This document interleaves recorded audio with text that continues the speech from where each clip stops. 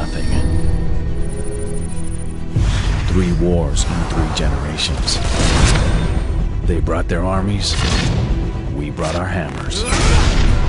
But this enemy's different. A madman who's thrown our world into chaos. He has thousands of men. And countless more who are not men.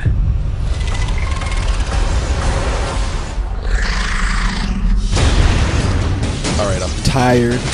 I didn't play this game, so I just know it's a guy on Mars blowing up some shit. I mean, you guys tell me about the game. It's pretty much just being on Mars and blowing up shit. That's it. This isn't All right. What would you give it then? Give it. Go fuck yourself. Can we move on? So, from what I understand, I seriously haven't played any of the games. You have Red Faction. This came out communist, right? Yeah. That would be awesome if you were playing Stalin. Yeah. Martian communist simulator. Red Faction. Right? No, you stand in line and wait for bread. That's what you do. It's a game right The there. Martians have taken, or the Russians have taken over Mars, and and it's like Cold War. That sounds a hell of a lot more exciting They already than made that game, though. what's It's called that? Battlezone. Oh yeah, that's true. Yeah, Russians, Martians, all the same thing. I guess Killzone's the Nazi version of that game. Yeah. No, in this game, so what is okay? So It's- how many games are there? There's Red Faction, 1, Red Faction 2, Red Faction Guerrilla, Red Faction Guerrilla, and Red Faction Armageddon. This is like a long series, and I think the last, most of the recent game, Red Faction Guerrilla, was you are rebelling against the EDF, which is the Earth Defense Force, who colonize the planet, and you rebel against them. And this takes place like 100 years later. You play the grandson of the hero from the original game. Damn, it's like the Middle East thing, right? They just can't get it settled. Well, pretty much what happens is that they're chilling out and some bloody terrorists blow up the terraformer that gives the Mars the oxygen, and they all have to like live underground. We settled Mars over a century ago. Making this dusty rock our home wasn't easy. But the promise that led us across the void was freedom. Something my family's bled for many times. For generations, we Masons have fought for the Red Faction. Many were heroes. But heroes have enemies. And one, a self-styled messiah named Adam Hale, has returned with an army to conquer Mars. It's a war he's losing.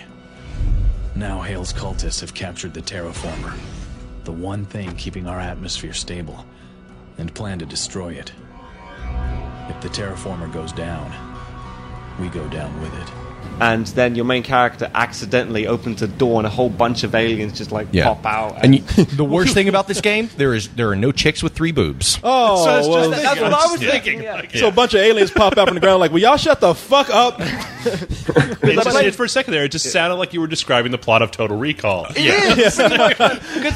just want some now. I'll tell you one thing. I absolutely adore Red Faction Guerrilla. Like every time I play, it's like I feel like watching a Total Recall again or playing Commando. Because See you at the party, Richter. consider the divorce. You know, the whole thing. Yeah. So it was just basically you blowing up buildings and bridges. It was a whole lot of fun. And this is just most of the game takes place underground in caves, and it's just It's very linear. yeah. There's no real building structure going on. So there's. To me, it doesn't seem like there's much to blow up apart from little bridges over, pits of lava. So was that a big aspect of the game, blowing up environments? And Yeah, no, it's objects the biggest aspect of the game. Like that was why people love playing it so much, because it's got a fantastic physics engine. Yeah, and you get to blow up all these buildings that are apparently made of balsa wood. And then you can rebuild them with your Nintendo Power And you have Glove. Thor's magic hammer. Like, Oh, yeah, exactly. One hit with that hammer can destroy a whole building. Yeah, you've got Mjolnir that you're carrying around, and you can destroy these buildings, which is a pain in the ass if you're doing multiplayer, because people can just destroy your cover instantly. Yeah. Well, you can use your Nanergy glove, which, despite how it sounds, is not a glove powered by bananas. And you can rebuild shit with your glove. But when you're playing multiplayer and you rebuild yourself some cover, well, it's a 1-to-1 ratio, and they can immediately destroy the cover you built back up. So it's like, I'm going to put up this wall of construction paper so you can't shoot me. Oh, God, I was so pissed off. I got to tell you, my first experience with this game, I'm running through this facility, and it was right around the time when the guy destroys the terraformer, right? Yeah. And I was just like, psh, if I can blow it up, I'm going to blow it up. So I'm just destroying everything. And then I run into this room, and the door doesn't open, this big blast door. And I can't get through, and I'm like, okay, what the hell? I missed something. Why didn't you just blow it up? I tried, and I kept using the hammer on it and everything. So I'm running around the terraformer facility. I'm like, well, I must have destroyed something that is necessary for this door to open. I must have destroyed a pump or something like that. I spend the next hour rebuilding everything with my magic glove. And still the door won't open. So finally I get frustrated, and I Google it. And I pull up a video on YouTube, and it shows the guy just running up to the door, and then it goes to a cutscene. And I'm like, oh, so it's fucked. Great. And so I'm like, okay, I'll just reload and do this part again, I guess, after I was like, okay, I'm going to go around like Mr. Fix-It and fix every goddamn thing in this room. So don't blow it up, because you might need it. But yeah, I reloaded, or I was going to reload, and I hit, go back and all that. Hard lock on my Xbox. I was like, God damn you. So I did it all again. And so you blew up your Xbox. Well, I did it all again. Same spot. Hard lock on my Xbox. So I had to do it again. And then finally I run up to the door. I'm like, you better fucking open. And then it goes to this little cutscene, and it's like, okay, go ahead.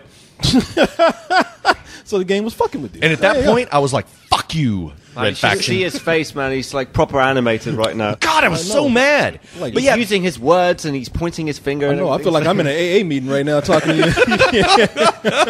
I just need a drink right now. You need to get a goddamn chip for if you played Red Faction. Because it's just so maddening, and the design is poor. It looks like every other game every other sci-fi game you've ever seen. That's what it is. You have these like insectoid enemies, but they look like just dudes wearing armor, and it's just very linear. And the main guy Mason won't shut his goddamn mouth. He just talks and he talks and he talks, and he says the most mundane shit. The only cool thing is you get a couple of cool weapons. No, I mean, I don't agree with you on everything, but I do agree with you that You want some coffee or something, man? I mean, I don't agree with you everything you think about the game, but I do agree with you on the fact of how ugly it is. Because the fact it's on Mars, everything's the same fucking color. It's just boring and uninspired. Brown, and it's like gray, and it's just and the fact that it's mostly underground, that part really pissed So me they off. didn't go to the Rainbow Caverns. No, there was no Rainbow Caverns.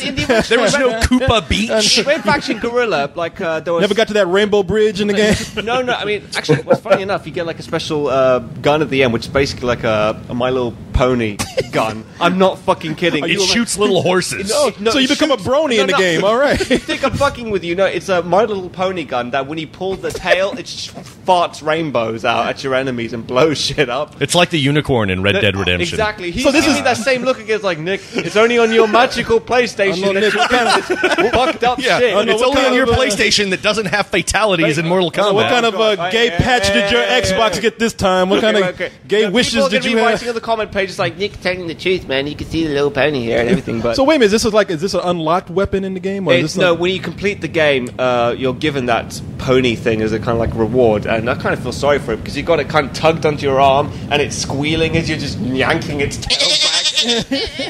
I like how you were the first one to unlock Rainbow anything and tell everybody else about it. Mate, I explore every avenue of the game, man. Can you see Nick at GameStop? He's like, does it have any rainbows in it? Do you have any games with rainbows? Like, honestly, if there aren't any unicorns in this game, then I am not interested. So.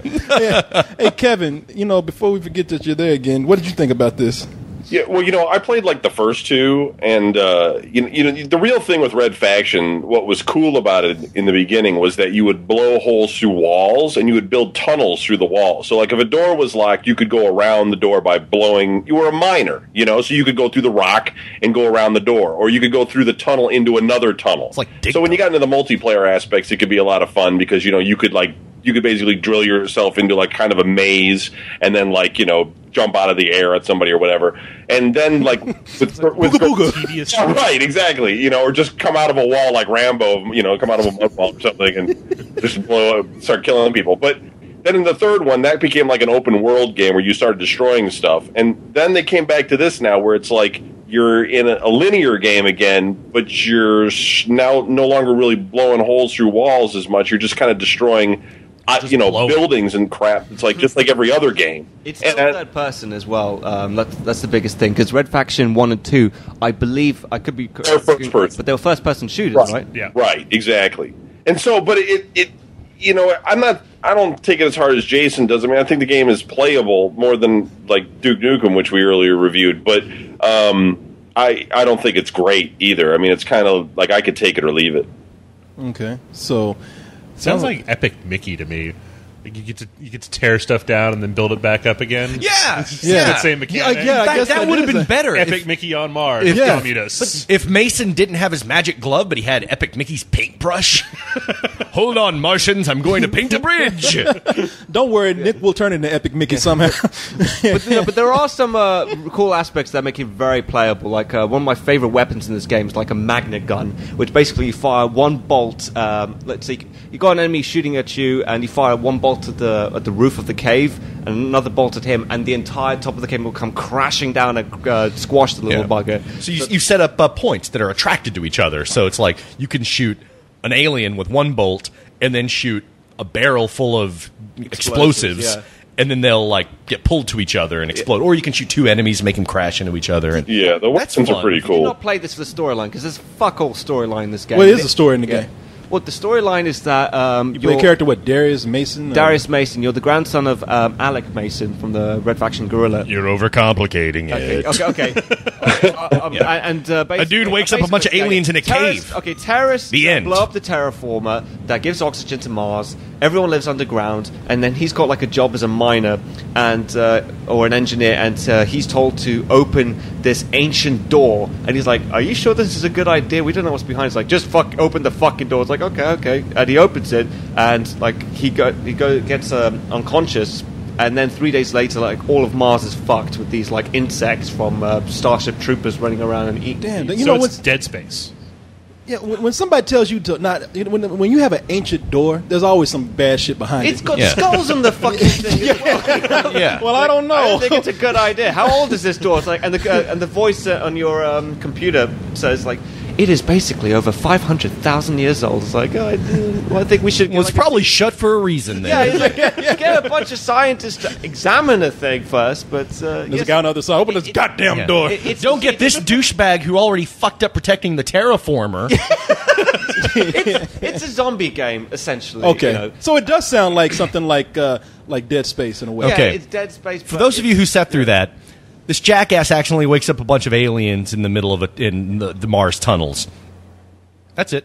Yeah, and you spend the game fighting them, and nothing much else. It's pretty much you by yourself, destroying as many buildings and aliens as possible. Do they conquer at the end? I mean, do they? Do you want me to spoil the game storyline? I like the way you sold the game. Though, and then you go off and shoot. Well, it's just like it sounds so vanilla. Yeah. You're like, and then shit happens. It's just like, well. Yeah. Well, yeah, there Does is anything a ever solution. happen? I mean, Okay. I'm not going to spoil It basically anyone who's a big looks fan. like an amalgam of all of the generic portions of every sci-fi game you've ever played. So what I'm picking up here is like some interesting gameplay, some interesting Very story interesting in there, gameplay, some cool weapons.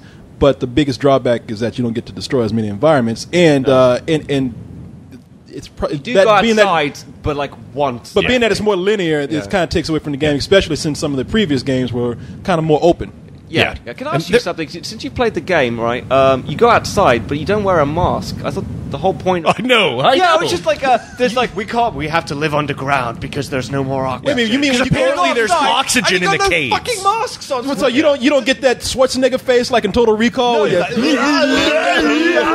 like a squeeze toys, You don't get that. I was like, so apart from some shitty weather, which, to be honest to God, you already fucking had that, at the beginning of the game. Why are you fuckers living underground? Yeah. So, Here's the thing. Apparently, there's air in caves on Mars. I don't understand this. I'm not some sort of astrophysicist Hey, wait a minute, or scientist. Have you ever been to Mars? No. Then shut your goddamn mouth. Okay. And here's the thing. But on top of that, don't live on fucking Mars. Well, isn't that one of those stories where we have deplenished the Earth of all its resources? Oh, probably because it borrows from everything else. Oh, he's about to slap me. Yeah, maybe. well, in the storyline, the Red Faction guerrilla, Mars was a colony of Earth, So it's pretty much like the American Revolution in a way. So Yes. it's like, okay, we fought for our freedom, but there's really fuck all else to do here. So we'll just carry on mining, I guess. All right. Yeah. So what would you? Congratulations, you won Mars, you dickheads. Away with you now. Now, what would you give the game?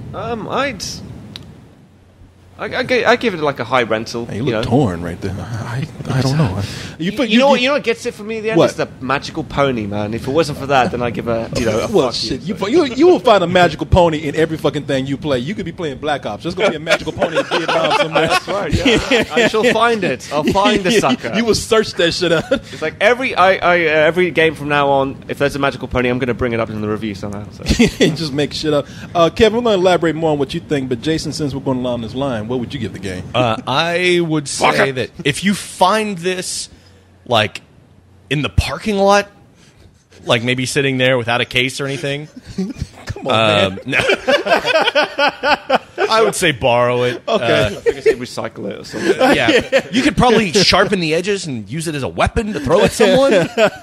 Borrow it. I mean, I've played worse games. This is just so uninspired, and it's just there, you know. Okay. You raped your dog or something. You ended up with it. Jesus. Yeah. What do you mean rape? It sounded like the game raped you. The way It was you're just talking. so mediocre, and from what I understand, because I'd heard so many good things about Red Faction Guerrilla, Oh, you I was have like, to play it. You have to. I was like, oh, okay, cool. I'm going to play the new Red Faction. I heard the last one was great, and this was just bland. So your feelings were just hurt. You expected more. A little bait Yeah. and switch. Here.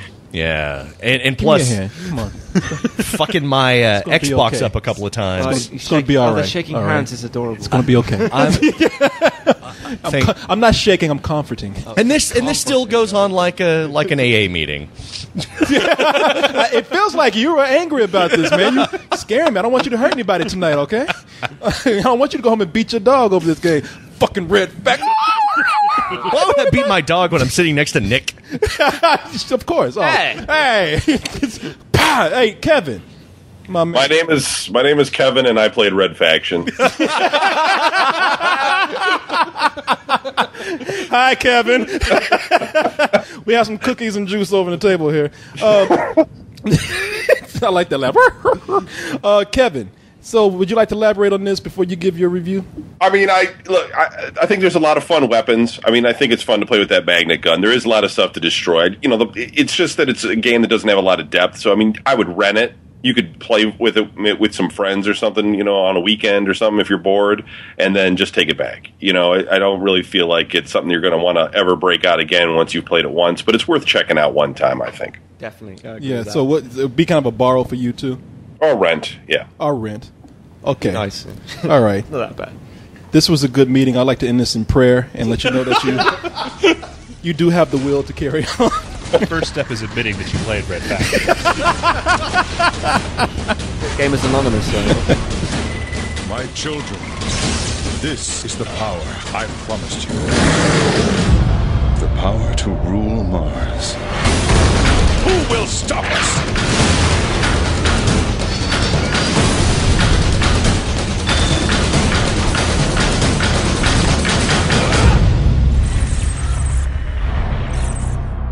You hear that?